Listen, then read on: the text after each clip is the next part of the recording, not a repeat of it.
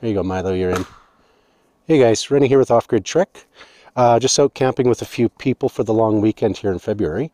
Family Day for us in Alberta, President's Day for down in the US. And just going to give you a quick idea of one of the setups I have, which is the 8-person Russian bear tent, which is the Up 5. I know I've done videos on, excuse me, the Hexagon, the Up 2. I believe I've done the Up 5 as well. But out of all of them, this one's my favorite. Now, I didn't bring the wood stove. What I did is I have one of the Planar. These are like the military grade diesel heaters. So I'm just going to show you this, show you the setup on the inside. Just going to be a quick video.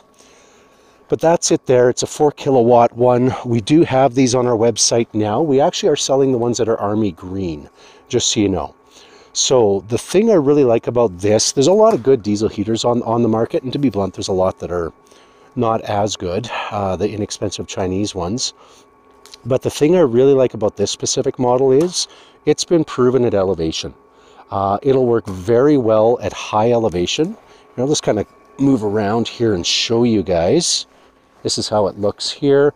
Everything excluding the hose will actually fold up, and then you can actually open up these latches, and there's right inside is where it can all go. It's running right now. I'm not going to do that. But the reason I like it, like I said, it doesn't take up a lot of space. It's very lightweight. I've never had an issue with it not running. At elevation or at higher elevation or lower elevation, it definitely puts out the heat. I would say last night we were minus 20, maybe even a tiny bit chillier than that at the coldest. And with the diesel heater set up, it was more than warm enough in there. And I'll open this up and you'll see the space that it was heating. And I was laying just on the floor, so give me a second here. I'll open this up.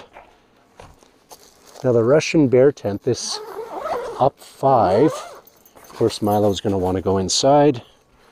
But this is it here, guys. Give you a quick idea, okay? And then I'll go inside in a second. But this is it. This is an 8-person tent. It does have the option of a wood stove, which I didn't bring. But yeah, I've just got the hose pumped in right here. We're just heating somebody's water here that had frozen overnight. And what I'm running it off of here, I've got a battery box. Now, this is not on our website yet. We are testing it. We're going to make some changes to this specific battery box. But it will take different chemistries of batteries. That's how I've been running it. Now, we got here probably, we were set up by, I would say, roughly 1 o'clock, maybe 2 o'clock yesterday, and we've only gone through 6% of the battery. I don't know if you can see that. 6 to 7% of the battery is what we've gone through. Running it from then till now, because I wanted to see how well this battery box works.